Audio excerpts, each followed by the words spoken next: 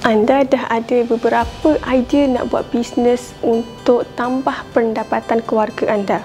Tapi, yang mana satu nak pilih ni? Jadi, Iki nak bantu korang untuk pilih satu saja idea yang anda boleh ketengahkan dan mula berbisnes.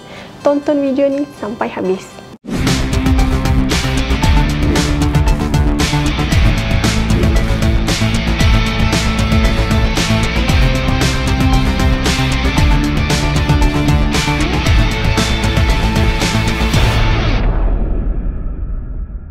Iki nak kongsikan 4 tips yang anda boleh buat untuk pilih idea yang mana yang paling terbaik untuk anda mulakan satu bisnes untuk anda di luar sana.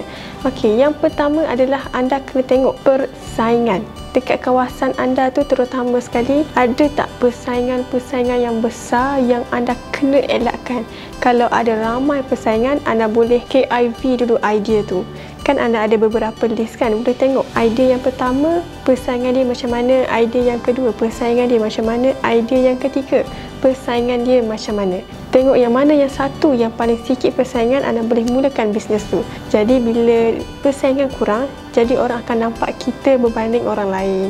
Yang kedua, idea yang anda ada tu, yang mana satu yang memerlukan modal yang rendah sahaja dan anda mampu untuk keluarkan modal secara terus. Buat bisnes yang memerlukan modal yang rendah dulu pada mula.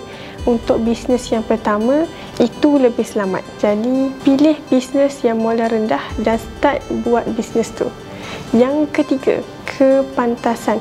Kepantasan ni kita rujuk kepada masa. Bisnes yang mana yang anda boleh buat dalam masa yang cepat. Bila tengok bisnes ni, okey, kena dengan persaingan, kena dengan modal dan juga boleh buat dalam masa yang singkat sahaja. Mungkin boleh order ataupun boleh buat dalam masa yang singkat. Itu adalah bisnes ataupun idea yang anda perlu utamakan. Yang keempat, yang akhir sekali, idea ni anda perlu teruja nak buat. Kalau anda teruja nak buat, anda akan rasa semangat untuk kembangkan lagi anda punya bisnes. Mungkin permulaan kita mulakan dengan modal yang sikit.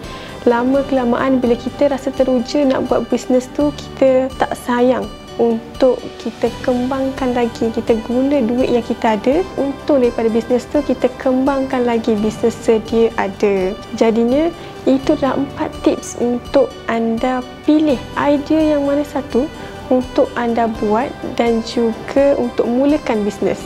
Jadi kalau ada apa-apa soalan dan juga pertanyaan, boleh juga komen di ruangan komen. Ikin akan baca dan juga jawab segala persoalan anda.